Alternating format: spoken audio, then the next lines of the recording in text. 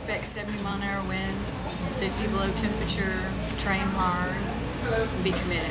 It's the ultimate challenge for climbers, reaching the summit of Mount Everest. It's something I will never achieve, but an Edwin woman hopes to be the next adventurer to scale the 29,000-foot peak this spring.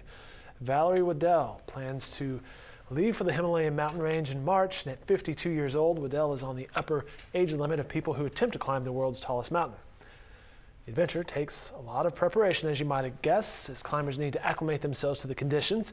There are climbs between various camps and elevations below the summit as climbers get used to the thinner air before making the final pitch and the push. If all goes right, Wedel can make her ascent the first or second week of May. Stay tuned. I'm leaving Oklahoma City on March 23rd. I'm going to fly into Kathmandu, and from Kathmandu we take a flight to Luka, which is a pretty dangerous flight. I read a lot about that. That's probably the first big hurdle.